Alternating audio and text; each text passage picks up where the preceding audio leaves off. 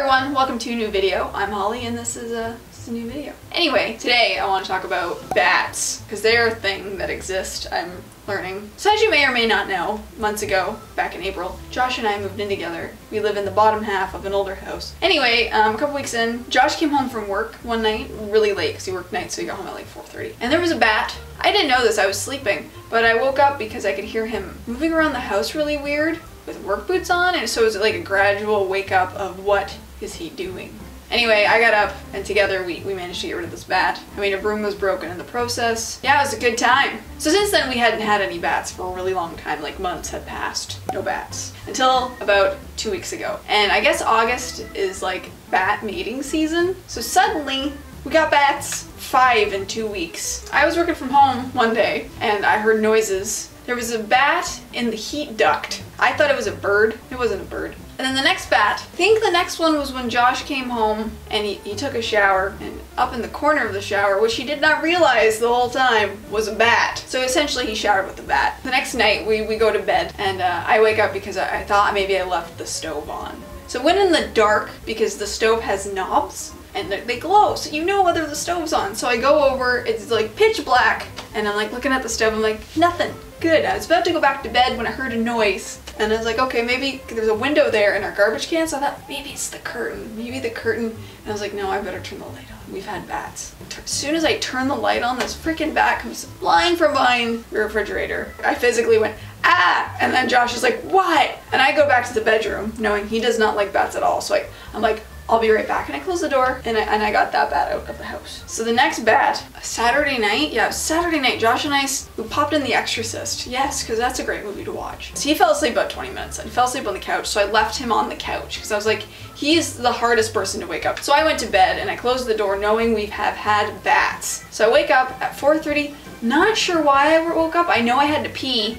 So I got up and went pee, and I went back to bed and I closed the door again. Maybe you can see where this is going. So I lay back down and I start to doze off. And I just get to that point where you're about to fall asleep, when suddenly I feel air move across my face and noise that wasn't there before. And I don't know how close this bat got to my face. It's dark, by the way. It's pitch black in my bedroom, and there's something flying in there, and it came very close to my face. I didn't really know what to do. I'm in a room, locked in a room with a bat. So what I did was I put the covers over my head so I could like come up with a game plan of how I was going to get out of the room, go wake Josh up, because I know Josh wouldn't want to find out the next day that I let him sleep through a bat-scapade. So what I did was I rolled onto the floor, it stayed really low, and I opened the bedroom door and I went out and got Josh. So that was that bat. Not last night, but the night before, I was sitting there, I started watching Fringe. I don't know if you've watched Fringe, it's quite good.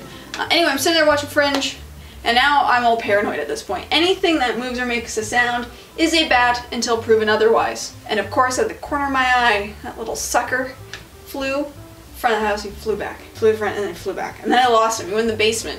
Totally lost him in the basement because like half of the basement's finished, the other half isn't, and it's all like open, and he can fly up into anything. So we're pretty sure the bats are coming from the base of the chimney somewhere. Even though there's no visible holes, they can come in through the smallest holes, like the smallest. So I chased that thing around. And that leads me to this part of the video.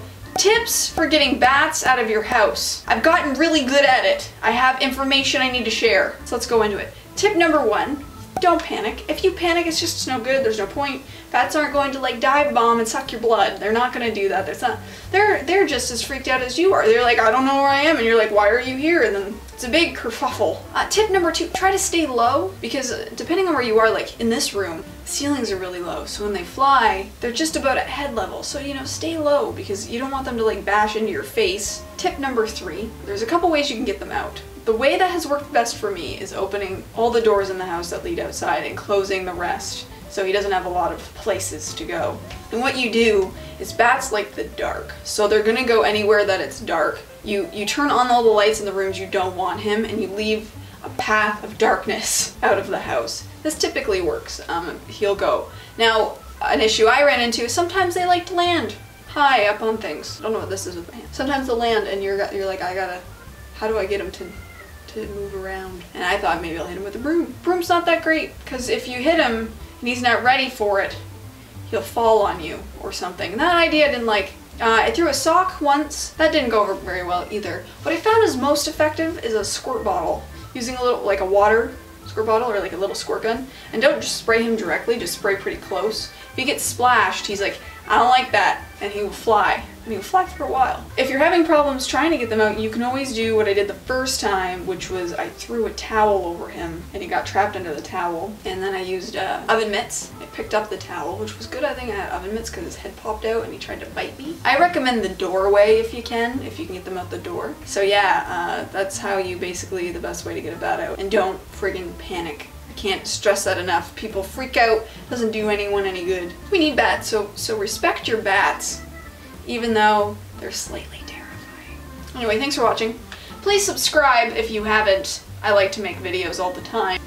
So take care and thanks for watching. And I'll see you next time.